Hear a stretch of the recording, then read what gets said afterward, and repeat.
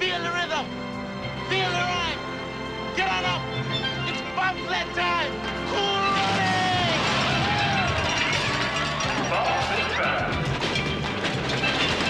That's a hair faster than the Swiss.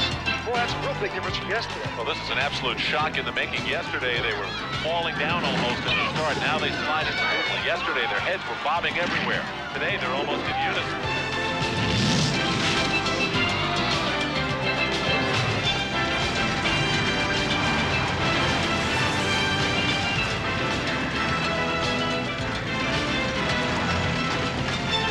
Really be happening? Wow, what a different line through the Omega. Looking possessed here. It's not the same team we saw yesterday. Where did these guys come from?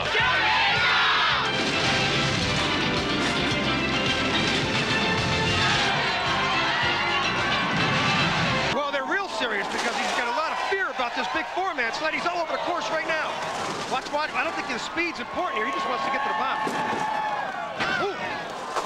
All he can do, up and down in the cries. Well, that's bad for a four-man to do. They're watching the outlet here. Look at the head. Oh, he's over! Oh, he's got problems there. Stay in the sled, guys. Oh. Look at a four-man. Got to stay in. They've got to tuck in. Got to keep their heads down. The driver, he's got it out. Really got to fight to get his head under the cowling, try and protect himself. Oh, he's had problems there all week long. Lynn, I don't like that at all. He came off that outlet with a lot of power. Oh, look at the head. I don't like that. There are medical people all around the track. They will be there. We're not going to speculate as to what's happened here. We'll wait and find out. Again, the safety of this track is just proven itself over and over. Look at them, they're smiling. You see all four, you see there, one in front of the sled, two more directly behind the sled and behind the official, one of the Olympic officials. The fourth man is there. We are happy to see that the bobsled team is okay. They did not make it across the finish line, so they will not be racing in the fourth heat. And after that crash, I don't blame them for watching the rest of it.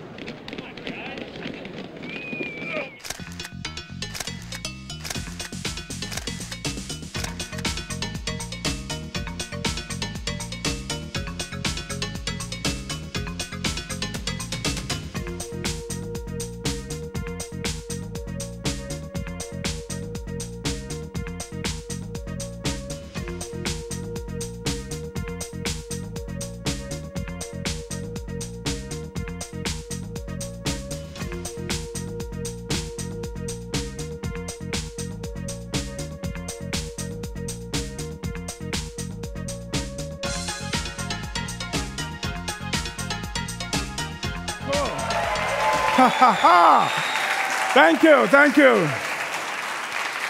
Thank you so much. Hey, just quickly, you may notice that my neck is slanted to one side. It's from that crash. I haven't really recovered yet. I'm kidding. But good afternoon, A-Fest. I'm sorry, I just wampum. Man, you guys look like lost. Wampum, that's Jamaican for what's up? What's happening? How are you? So let's try that. Wampum. Wampum. All right, and in Jamaica, you know, there's never a problem, so usually the answer is nothing. So let's try that. Wampum. Oh, you guys are a quick study. I'm impressed. It's pretty cool. So look, you know, excited to be here, my very first A-Fest. But one of the questions I'm always asked when people discover I'm one of the original members of the team, hey, which character played you in the movie? Are you guys wondering that? Yeah? I'm this guy. Yeah, I mean, you know, since then I went on a diet, I got a tan. This is the new me, you like? I guess you're not buying that, are you? Well, the truth is that the characters in the movie are really different from real-life characters. So if I had to choose one, I'd say I'm Yul Brynner, the bald-headed guy played by Malik Yoba. The challenge is that people go, oh, so you're the mean one.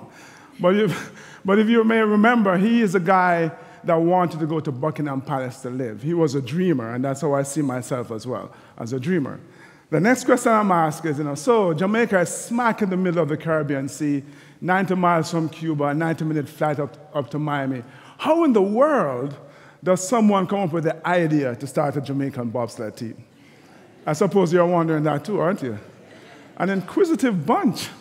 All right, I'll tell you. So the story is that two Americans who lived here in Jamaica George Fitch and William Maloney. The two were in a local bar in Kingston, imbibing some of the more potent sods we have on the island. Now, I wasn't there, but I have to believe that they were also enjoying some of the aromas we have. But I don't want to start on a rumor, so don't quote me on that, right? But they claimed they were drinking, and on this occasion, they were discussing the popularly held belief in Jamaica that Jamaican women and athletes are the best in the world. Now, here was their dilemma. There was no way for them to test the former without getting in trouble with their wives, so they decided to put the latter to the test. And how many of you have seen Cool Runnings? All right. You remember Sanka Coffee was racing this wooden cart down a winding mountain road? Well, we actually do that here. I've never done it myself because it's really dangerous, and I don't do dangerous things. But they saw this, two crazy guys going down the side of a mountain in a cart, thought it looked like bobsledding, except for the ice, of course. Then they discovered that a big part of a bobsled race is a start. You need sprinters. Guess where we have lots of sprinters? Well, as I tell my American friends, they actually have a lot more than we do, but ours are faster, so, we win. So based on that information, George and Will approached the guys on a summer team to try and get them interested in this bobsled idea, and the response was, Bob who? Man, we live in Jamaica, the only Bob we know is Bob Marley, and he's dead. No, thank you. So they came to the Army looking for athletes. At the time, I was a young lieutenant in the Jamaica Defense Force. And I'm getting a funny vibe here, man. What, you guys didn't know we had an army here in Jamaica? Seriously? I mean, why do you think the United States have never even considered invading Jamaica? Huh? I'm telling you, man, those coconuts make really good missiles, so, so be warned, right? So they came to the Army looking for athletes. And to be perfectly honest with you, when I first heard that Jamaica was about to start a bobsled team, thought it had to be the most ridiculous idea ever conceived by man. And I'm like, nobody's ever going to get me to get on one of those things. But I think as human beings, that's what we do, don't we? Our knee-jerk reaction every time we hear an idea that is really really far outside of the box or far outside of our sphere of reference, we go, oh, that could not work. So that was my initial reaction, but interestingly enough, the idea was intriguing to me. Not because I saw it as this awesome opportunity to go do something groundbreaking, but more because I saw it as a chance to fulfill an intention I had for about 7 years. So when I was about 14, going on 15, it's 1979, the year I started running track. The ABC Wild Roller Sports had a program on TV called Road to Moscow. The Moscow Olympics were coming up in 1980, and they were showcasing all these athletes from across the world, different disciplines, who were vying to compete in Moscow. And among the many things that kind of hit me was this idea that Olympic athletes are actually average and ordinary people. But they had extraordinary dreams, and they had an equally extraordinary desire to make those dreams happen. And so in that moment, this idea of becoming an Olympic athlete was born, because I'm like, wow, if I could just have an extraordinary dream and the desire, like everyone who succeeds in every other area of their life, you're average and ordinary, but you have these extraordinary ambitions and desire to make it happen, then I could probably become an Olympian. And then my colonel, of course, the minute he told me or suggested that I should try out for the team, it was game on. I went from being ambivalent to, God, I don't know how. I just know I have to make this team. There was this sheer determination, sheer resolve, man. I was just intent on making this happen, just manifesting this thing. So it's like I could see the dream. It was right there. I just had to stretch, just a little, just stretch. Well, I didn't know how much I had to stretch, actually. And I had to, because this thing was tough from the very beginning, I'm a middle distance runner, and bobsledding is about sprinting. So I'm there, so I'm destroying the myth that everybody in Jamaica is Usain Bolt. No, there are some of us who don't sprint fast, and I'm one of them. So I go to this bobsled team trials, and I'm trying to sprint as fast as I can, I'm grinding it out, man. I'm grinding. I'm trying to perform as best as I can in each test over 2 days. There are about 30 of us vying for 4 spots, right? And I'm like digging in. I'm hyper-focused. I'm not talking to a soul. I'm just kind of listening, trying to learn as much as I can. But, you know, it worked. I got selected to the team. This is an original picture, a picture of the early picture of the first 4 guys. The white guy is not one of the team members. That's George Fitch. And oh, you thought he was one of the team members? Next to George is Michael White. Michael was a private in the Army, a radio operator. Next to Mikey is Samuel Clayton. Samuel was the only civilian on the team. He was an engineer with our railway company. And that's me next to him, a lieutenant, platoon commander. And Dudley Stokes fills out the 4, where he was an Army captain and a helicopter pilot. So this is us on our very first bobsled trip in Lake Placid, New York. And we went to meet our coach, the other white guy pictured there, Howard Seiler. Now, that black thing you see between us there, that's a 2-man bobsled. And that's the first bobsled we're seeing in our lives. Now, this is September 87. Remember when the Olympics were? February 88. And that's the first time we're seeing a bobsled in our lives. You know, so I talk about stretching. I mean, it was a steep learning curve, man. That weekend in Lake Placid, we were there, and the American team was on the ice rink, and we joined them in practice. We spent more time on our butts than we spent pushing the sled. So we had to learn to walk on ice, learn to run on ice, learn to push a bobsled. You know, I had to learn to overcome my fear of speed and height. So I want to be a bobsledder, but I'm scared of speed and height. So I had to learn to overcome that. You know, we had long hours of practice. I mean, just imagine going from 96 degrees in the shade here to minus 40 degrees in Calgary. I mean, it's a shock to the system, right? And then, I mean, there were times when we just didn't know where the next meal was coming from. And so we figured out and we created these T-shirts and we started selling them so that we could eat. So it was a steep learning curve. And on top of that, we were also learning to gel as a team. So we didn't know each other prior to getting selected on the team. And so, you know, as you go through that forming stage and getting to know each other, you're getting to learning how to gel. Honestly, though, it was a little bit easier for the 3 Army guys because we all spoke the same Army language. You know, we shared this mindset that we developed from our Army experience here. So that's a picture of Newcastle, the training depot of the Jamaica Defense Force. It's perched on the side of the Blue Mountains, the other side of the island, boasting a beautiful, I mean, a magnificent view of Kingston and the 7th largest natural harbor in the world.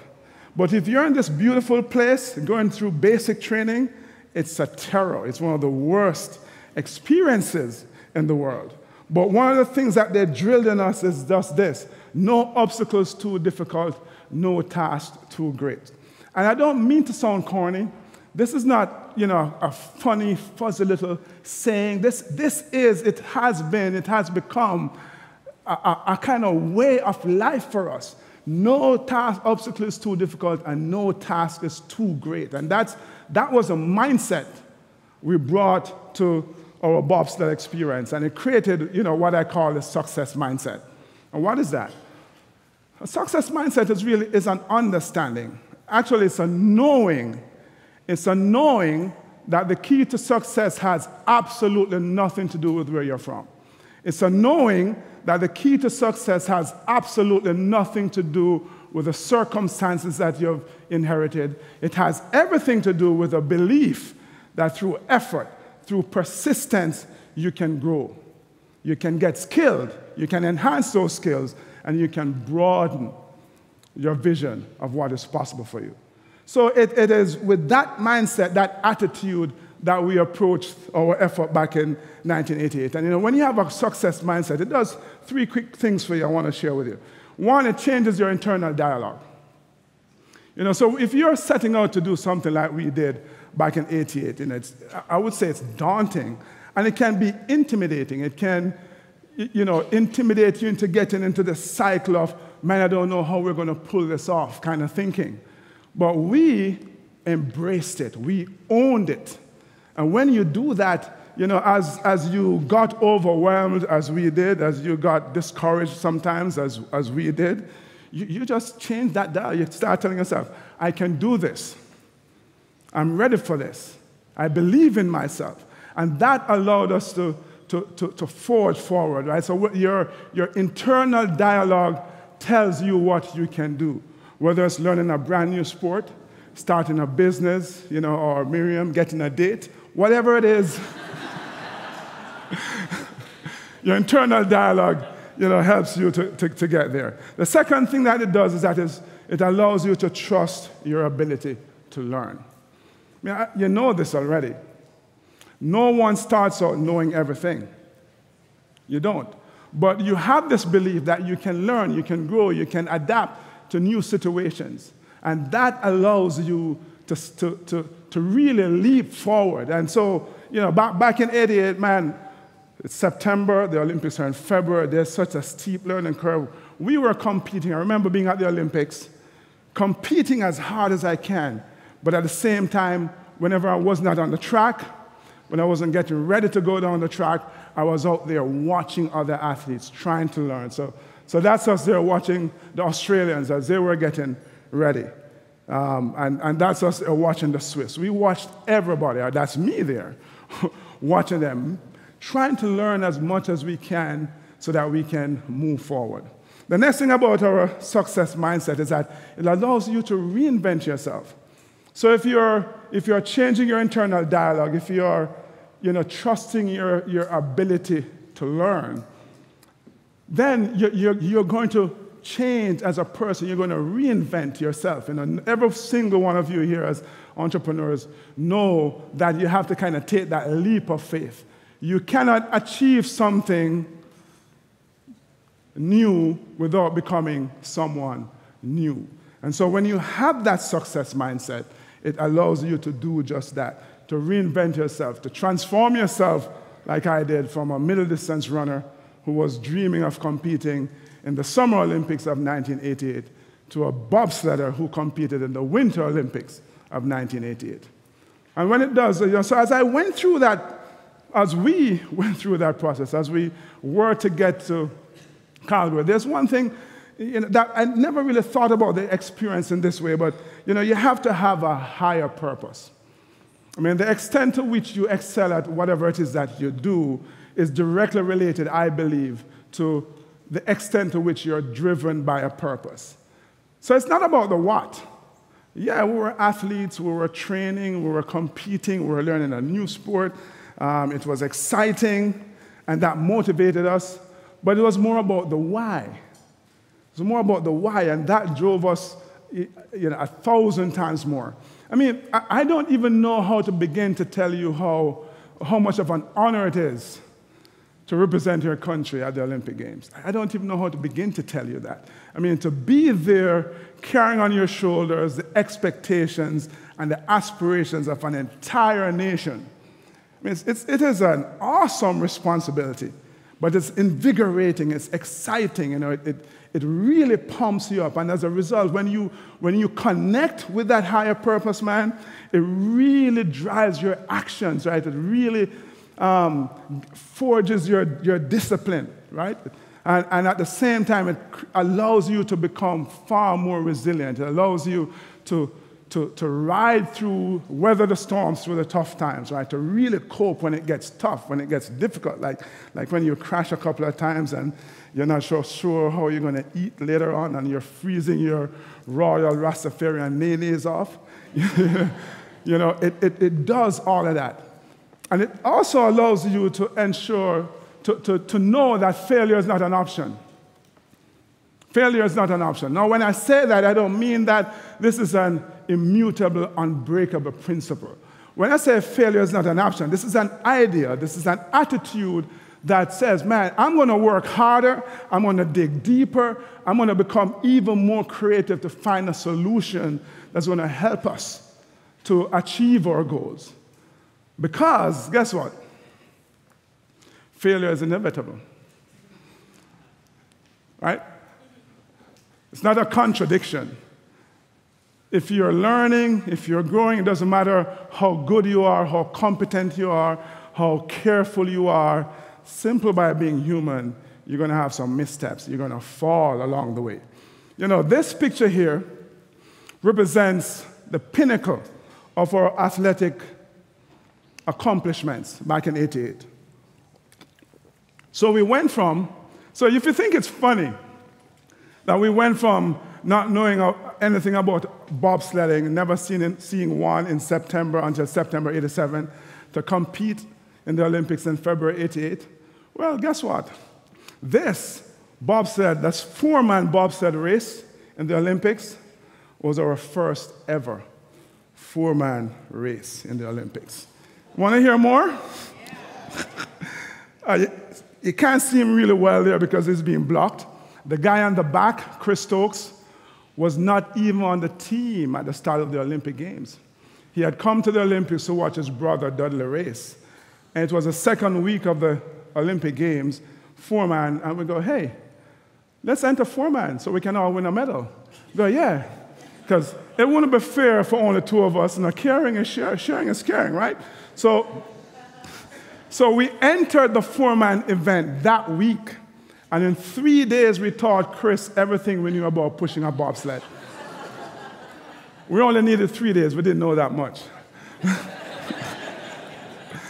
But look, that's us there coming off the hill with the 7th fastest start time. First race ever, first week ever, Chris's first 4 days ever. 7th fastest start time. But then I did say that failure is inevitable, right? You know how the story ends?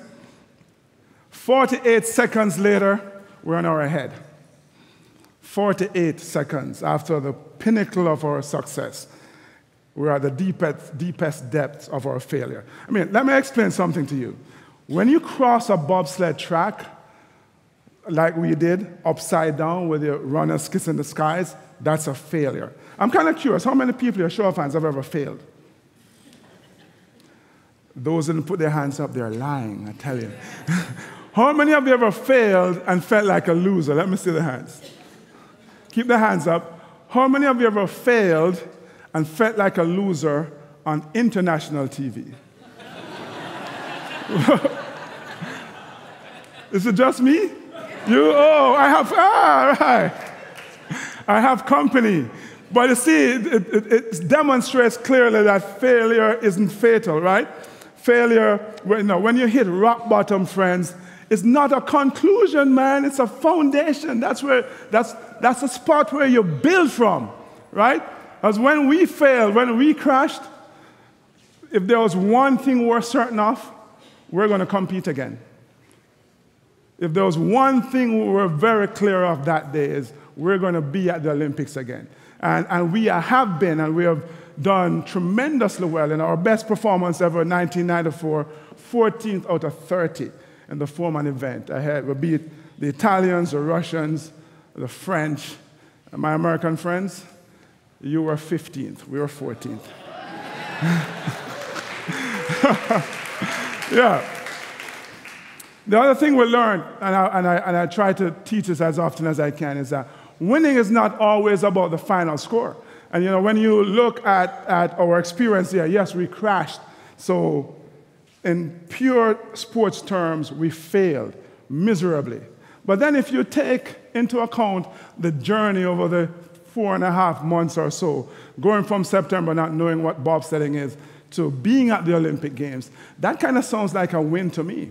And that's the challenge I have for all of you here, to start looking at your failures as an opportunity to learn and stop being so great at beating yourself up.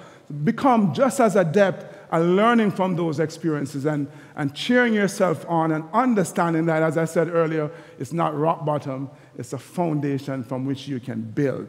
And so you've still won, although you may not have hit your mark, because you have grown, right? You would have grown from the experience. You may have touched some lives. You may have inspired some people. So those are, in the quick 20 minutes, I think I just went over the ideas, the lessons I wanted to share with you.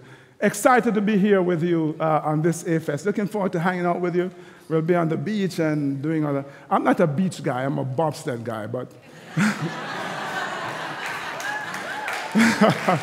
What can I say? I'm here, so we'll do it. Thank you.